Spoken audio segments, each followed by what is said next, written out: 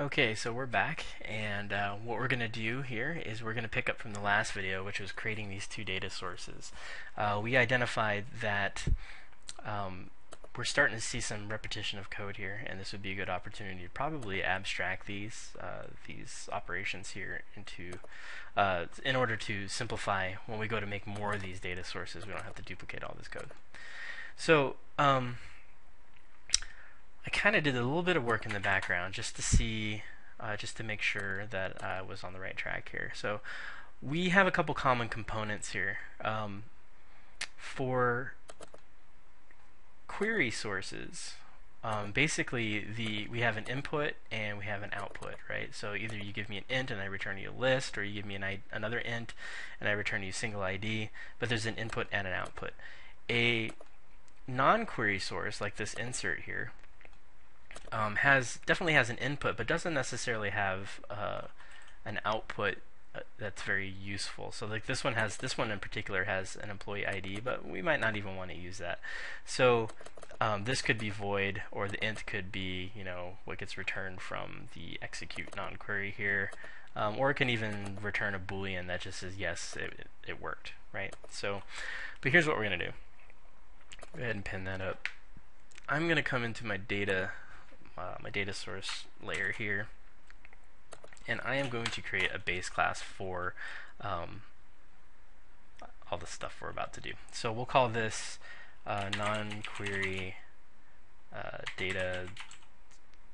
We'll call it data source base. Non-query. I'll just say non-query data source. Okay, so here's our non-query data source. This is going to be the base class for performing non-queries. Okay, so but you're going to want to bear with me. This is going to get a little bit complicated because there may or may not be some generics involved. There will be some generics involved. Okay. So this is going to be an abstract class. We don't want anybody necessarily newing these up by themselves. Okay. Now, what we had before is we had a definite execute, right? So every data source has an execute. So we're going to go ahead and create that here.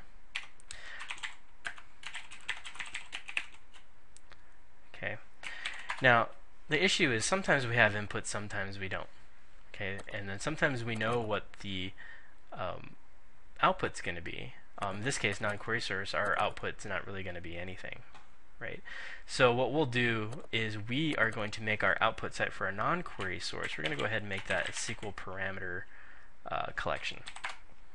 And that way, because if you look back to what we did over here, is in our non-query, when we got our result back, we wanted that employee ID, and then we returned this. But this is kind of, looking at this, coming in from the outside, I don't know what this int is supposed to be, and I could put that in the notes, but, what if I wanted a different, what if I wanted to get some more stuff out of that? So let's just go ahead and return that whole collection as part of the non-query execute, okay? So that's what we do. Now, we don't know what our input's going to be, though, because it could be different for every source. What if it's an employee thing? What if it's a department thing? What if it's like an object? We don't know. So what we can do is we can use generics. So if you don't know what generics are, you might want to go out and do some study on that, because that's really out of scope of this. And I did make some assumptions that the viewer has a firm understanding of the language itself. So I'm just going to go ahead and press ahead, and I'll try to talk through a little bit of it, but I'm not going to get too deep. So essentially what I need for non-query is I need to know what the input is at compile time. So I'm going to put a placeholder here called tinput, and what that's going to do is that is going to, this can work as a type that doesn't exist yet, because we don't know what it's going to be. Whoever implements this base class is going to have to decide what that is, and we'll show what that is later. Now this execute needs that input. So again, we have a placeholder for that input type, right? So I can say input like this, and this input type will be equal to whatever the implementing class designates here, right? So if I say employee data here, then this will be employee data. If I say, whatever doohickey here, then this was equivalent to whatever doohickey here. So we'll continue on. Now, one of the other things that we had to do is we needed to know what the connection string is, right? We needed to know what the command text is. But we want to build this base class so that we don't want to hard code the command text into the base class. We want the implementing class to be able to set that. So what I'm going to do is I'm going to go ahead and create a constructor, and this constructor that needs to be protected. This constructor, what it will do is I'm going to go ahead and take in the command text as a parameter, and I'm going to take in the connection string optionally, so I'll say equals null.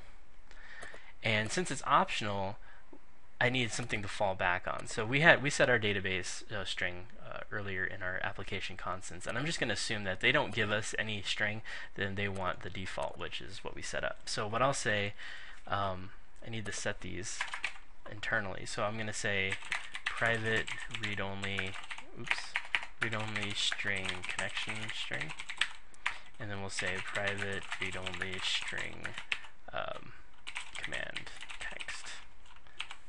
Forgot my own naming conventions here. So let's say, hey, command text. Your command text is going to be whatever this guy gives me. Okay, and we'll go over here and we'll say, hey, connection string. We want you to set you equal to this connection string that was given to us, unless you're null. So we'll use this coalesce operator here. Now if you're null, then I want you to default to this guy right here, which is what we've been using up until this point.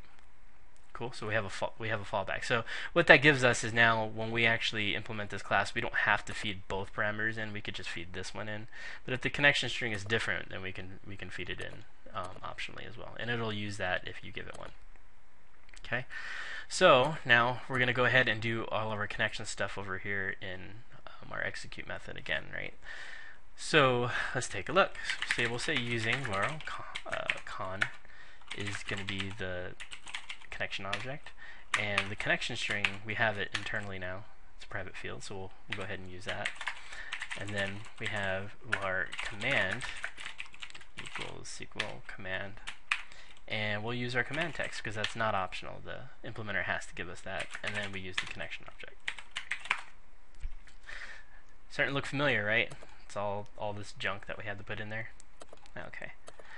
So then over here we want to make sure that our command knows that, and this in particular is going to be for stored procedures only.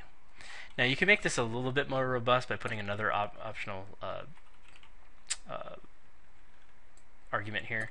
So just for the sake of thought, let's go ahead and do that. We'll say private read only command type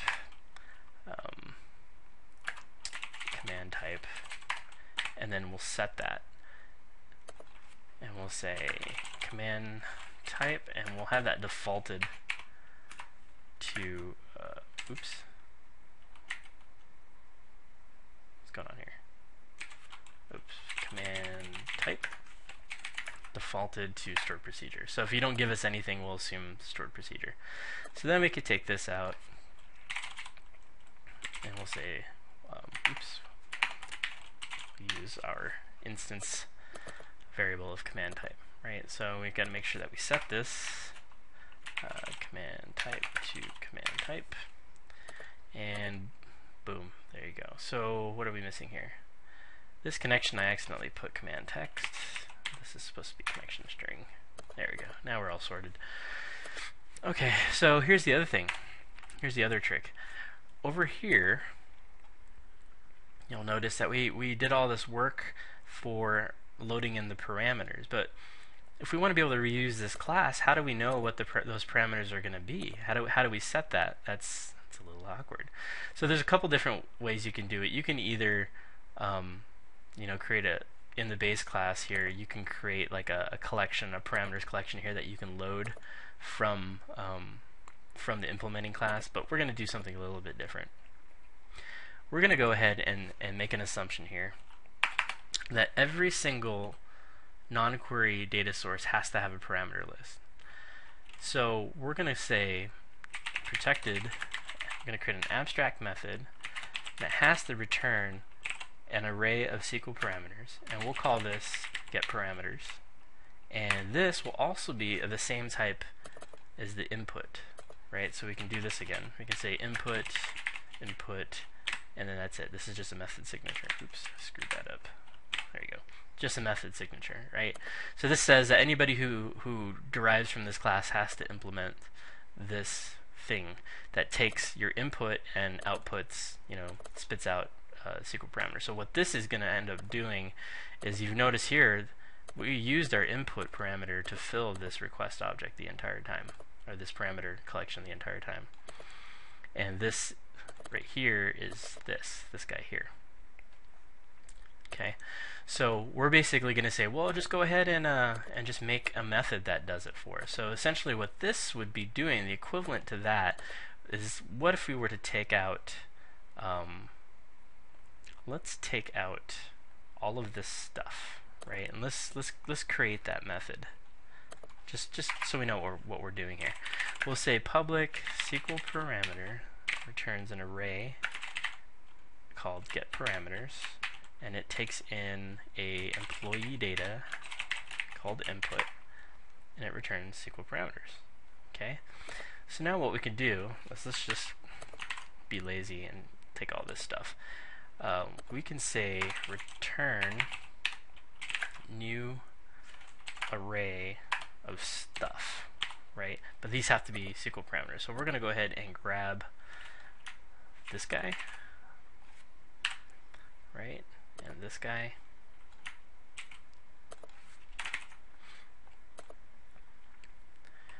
This guy here. And these three guys here.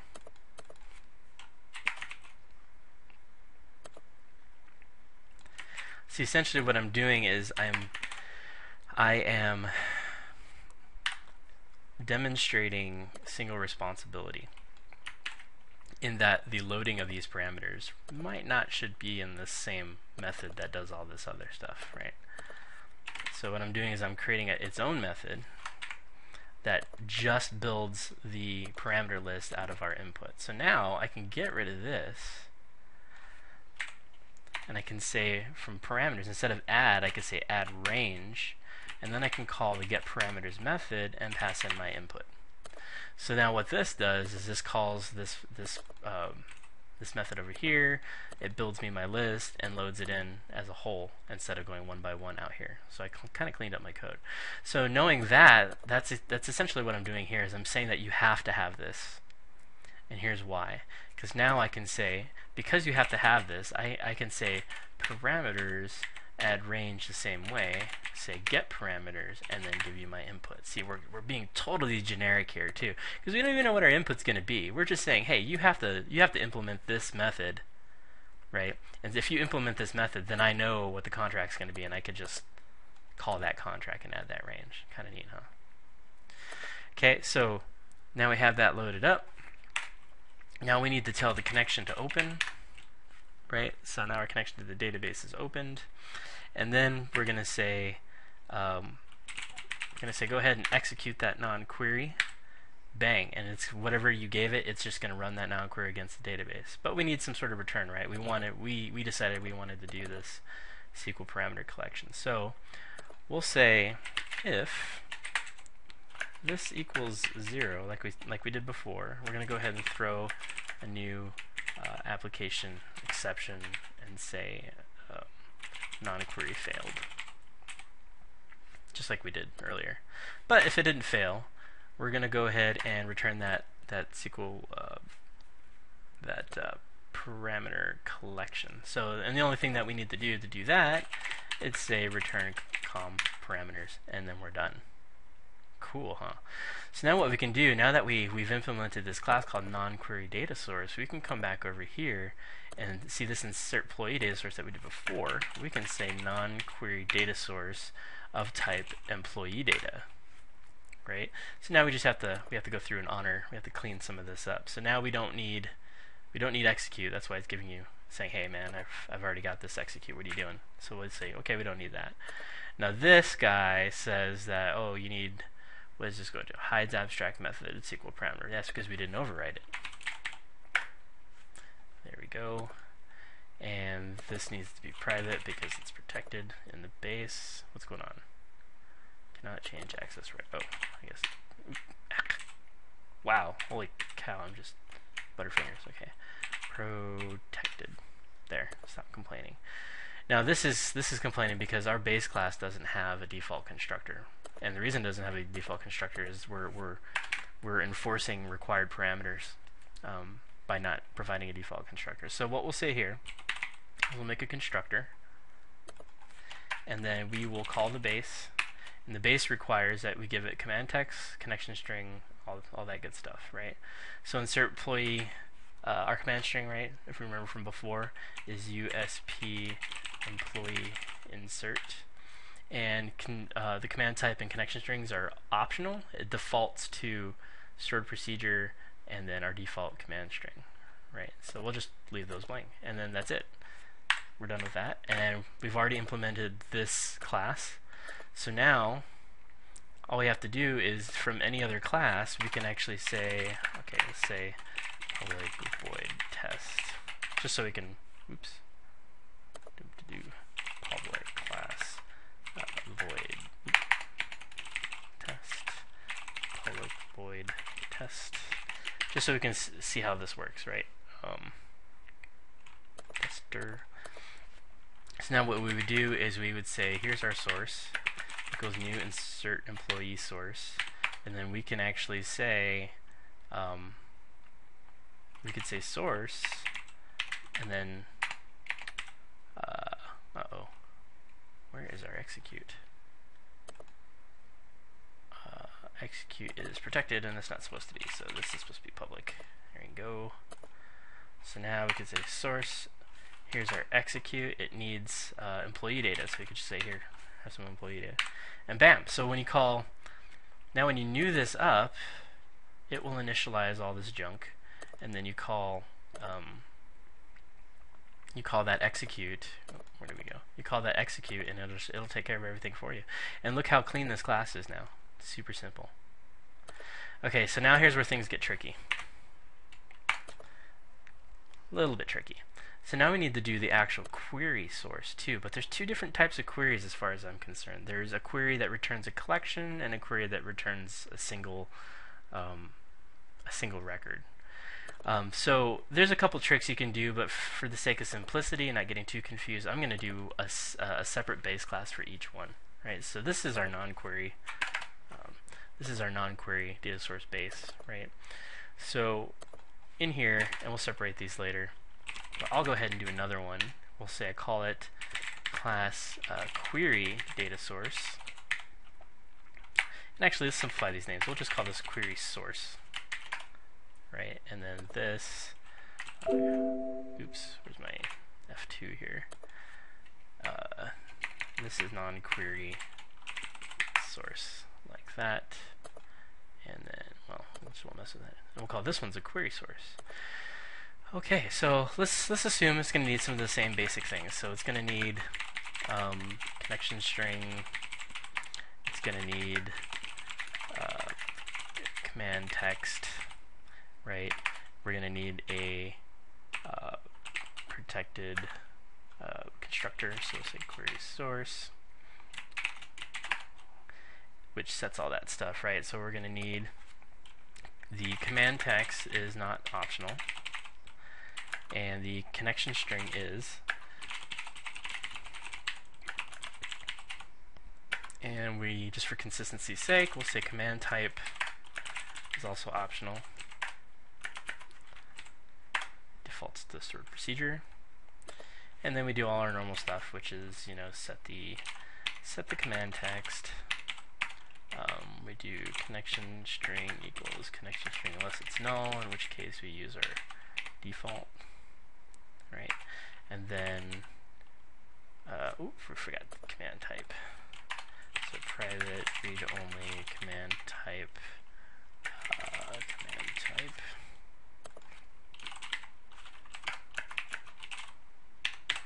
Boom. Okay, there we go. So now we're back to our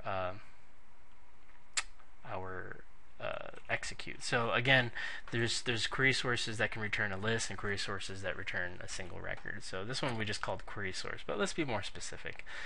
Let's say this is going to be query collection source. So this is the one that returns multiple results every time. Okay, so now we know a couple things. but we also don't know a couple things. So we need our execute, right? So we'll say public something, we'll say get list. Yeah. We'll say get list result, right? And we don't know what our input's going to be again. Input. So we have two problems here. A, we don't know what our input's going to be, and we're not sure what our output's going to be. So we're back to doing generics again. So let's do this. We'll give two generic parameters this time. We'll say type t input and type t output. Again, these are just placeholders, right? So now we can replace this with t input, and our return, since this returns a list, we're going to make sure that we return an oops, that's not it, enumerable of t output, right? So we don't know what this base is going to be, but we do know it needs to return a list because this is a get list result, right? So we're going to say return me a collection of this. Okay, cool. So now we're back to our normal stuff. But before we get into that, there's a couple things we will need in every case. Same thing as before. We need them to implement the parameter dealy, right? Get parameters. And this takes of type t input, and you implement your own. Okay, we'll just go back here and we'll get to the next part. So this is all the same stuff. So we say using connection equals new SQL connection, right? And this will be our connection string. And then we do it again, and we say var, here's my command, use SQL command, which takes our command text and our connection object, right? And then we do our parameters. So we say com parameters, add range, and then we will call our abstract method and feed it our input. So now we have our parameters. Cool. So then we say connection, open up the connection, and now we're assuming that our procedure is going to send us back a list. Uh-oh, we forgot something here. Command type. I set this over here. Okay, so forgot to set our command type. So we say command type equals that guy. Okay, anyway, back to where we were. So we're assuming that our server procedures is going to send us back a collection of results. So we got to do that thing that we talked about earlier over here, where we do the whole thing where we iterate through it. Well, we need to do the same thing over here now. So let's go ahead and do that, and we'll say using the reader, we will say, hey, command, go ahead and execute the reader, and then we need to go through each one and read it. So remember before, if we look back over here, we need to create this empty list so that we can collect all the results, right? So let's go ahead and do that again. We'll say results equals new list. Oops. New list of what? New list. Oh gosh. New list of what? Oh, new list of output. Gotcha. T output. Guess what? You can use that there too. Fancy, right? Okay. So now each record that gets returned from the database is basically going to be one instance of our employee data in this particular example, right? So we're going to query this guy, but not knowing what it is, we need to know how do you read it? How do you read it out? You know, what this is list of unknown at this time. How do I read it out? Well, that's what this kind of does, where you don't know, but we're missing something. We need instructions on how to read the data set. So we'll go ahead and create that now. We'll say that, hey, we need you to implement your own method that knows how to read this object. So t output is what we're expecting. So we're going to say get from reader. And remember, these are all data records. The reader is a data record. So now that's abstract. We're just saying, hey, you gotta write your own instructions on how to read that. All right. So assuming that this exists, now we can call it. So over here, we'll do our deal right over here again, and we'll say while reader can read, go ahead and add to our result whatever you get out of get from reader using this reader. So for each iteration, it's going to take this guy, send it into this method, which calls whatever the implementing class has written. Huh, okay. And then once we're done with that, we can go ahead and return the result. Done. That's for the collection. Okay, so let's go back here and refactor this to use it. Okay, so we're missing a couple things. But let's just go ahead and inherit from, not non-query source. We want query collection source, right? And the input is going to be, it's nothing. There is no input. Well, what do we do? I think we'll just say object. In this particular case, because we don't have an input. So, but our output is definitely going to be of type employee data. Okay, so now it's yelling at us. It says, hey, you need a base constructor. So we'll say, go ahead and create a constructor for this that calls the base class and feeds in that command text. And that command text is still, get out of my way, still over here. So we'll go ahead and just steal that, plug it right in there. And now our constructor is happy. But this is saying that we're missing some stuff. So let's just go ahead and implement what's missing. So what it was complaining about is we didn't implement these two abstract methods yet, but now we're going to. So first thing we'll do is the get from reader, since that's the last thing that we talked about. And basically this method is going to replace all of this right here. So we say while read, go ahead and build this employee. Well, all we're going to do is we're going to take that, we're going to remove it, and we're going to plug it right in here. And then we're going to return that employee. Huh. That was easy. So now we can replace this. Actually, we don't have to replace this with anything because we've already replaced all of this. Huh. Execute. We don't even need execute anymore. Let's just get rid of this whole thing. But what we do need is the parameters. And remember, this particular method doesn't have parameters, which is why I put object, just to satisfy the contract. But we're not going to actually do anything with it. So we'll just return a new list of, well, we can actually even, it suggests to just return that. Well, no, we need a size for that. So we'll say return new list of SQL parameter and just make sure it's an array. That's it, because we're not even using it, right? Cool. So that's it. That's the whole thing. So now when you actually go to call this, this query source, it will run everything that we did here in the background. And basically we've abstracted this. Now we can implement, every time we do our own data sources, all we have to do is call this again. Okay, so I'm going to use resharper to just pull this out, make sure it's in its own file. So we're still missing one. We have a non-query source, and we have a query collection source. Now we need a query single. And I assure you it is the same thing. So we'll say query single source.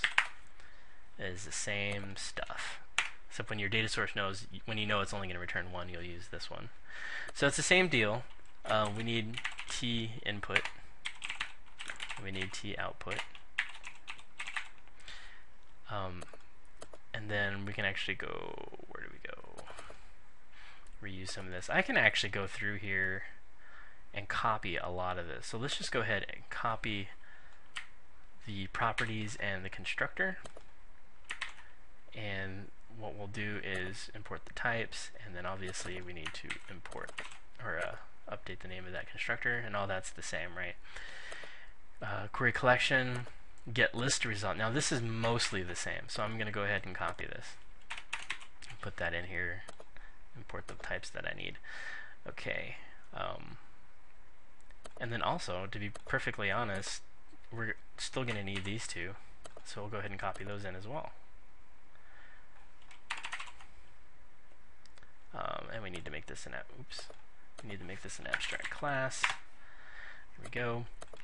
So now the thing is we're not getting a list anymore, we're getting single. So we need to change this from IEnumerable of T output just to T output. And it's not get list anymore, it's get single.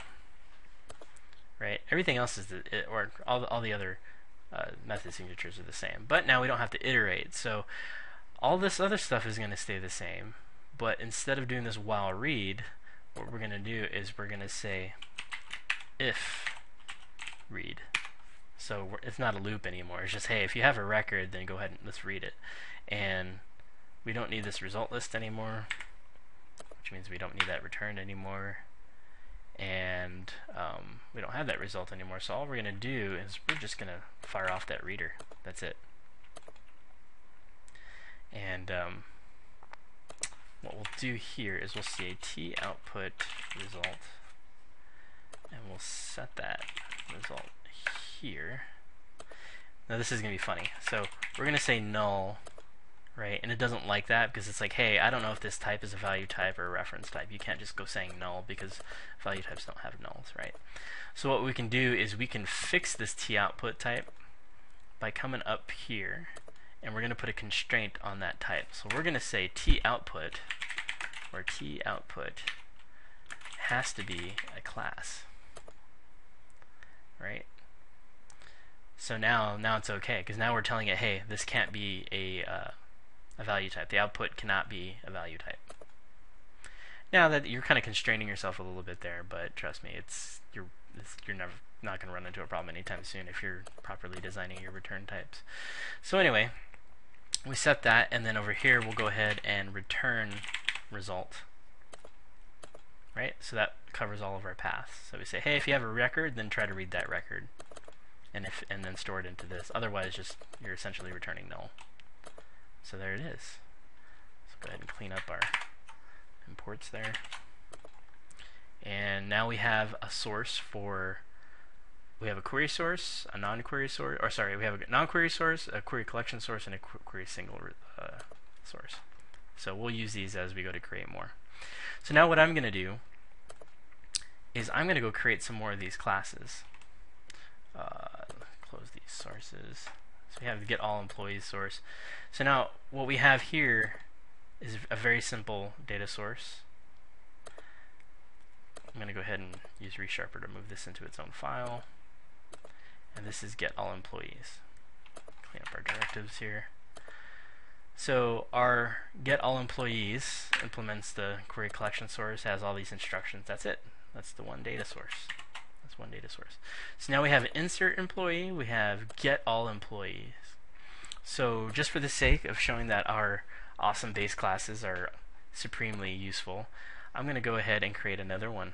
So we're going to go over here to data source, and I am going to create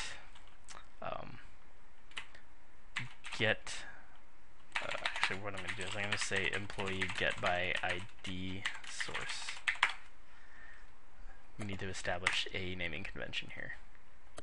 So actually before we move on, let me fix this. I'm going to change this name to employee get all source. There. Okay. And this insert employee, just to follow our naming convention that we're establishing now, we're going to say employee insert. Well, let's say create. Create source. No, let's say insert. That way we can stay more in line with the database there. Okay. Now, we're back to get by ID. So, get by ID, that's a single, right? So we're not getting all employees. So that means we're going to go ahead and derive from our query single source. Right? So let's go ahead and do that. We'll say query single source, and the ID is going to be an int, right? That's our input. We need the ID, and we're going to output employee data. That's our inputs and our outputs. Okay, now this is complaining about the constructor. Go ahead and do this, base, and it needs a stored procedure name, which was, what was it? This guy right here. So that is employee, oh, what am I doing? Yeah, no. Employee select by ID. That's the name of the procedure. Cool. Now it's complaining, hey, you need to implement these, so let's go ahead and implement them. Actually, let me show you what I'm doing. When you see these red lines, what you can do is just get in there somewhere and hit Control period, and that'll bring up this, and then you just hit Enter, and it will implement what's missing. Okay, now it's doing all this junk, which I don't like. So I'm going to get rid of that and then just add that to the using statement. There you go. So our constructor is happy. We just have to tell it how to get the parameters and how to read the result. So let's start with the parameters. So this method just has to return an array of parameters, right? So let's just say a new array, and this is only one parameter, right? So this select by ID only takes one parameter. So let's give it that one parameter. We got a new parameter. It's called @employee ID, and it's of type SQL database type int, and then the value is input, because that's all it was just a single integer. So that's that. That's a whole parameter list right there. Cool. So now, clean that up. So now it needs to know how to be able to read it from the database. So let's do it. Let's create a new employee equals new employee data, and let's go ahead and populate it. Employee first name, well, let's start with the ID equals reader, and remember we have our extension now, so we can say database to int, and then the name of the field is employee ID. Bam. Okay, let's keep going. Employee first name equals redirect database to string, and then the name of that field is first name. Employee first name equals reader database to string last name,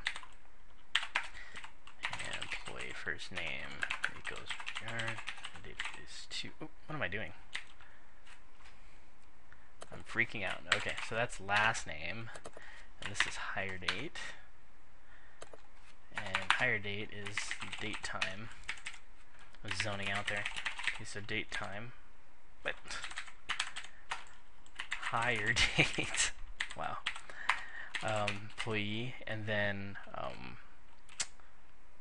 end date, because this is not a get active proc, so we'll say all that, end date, and then we also have position ID equals reader database to date time, position ID, it's not a date time, it's an int. And then we have the department ID, which is reader database to int,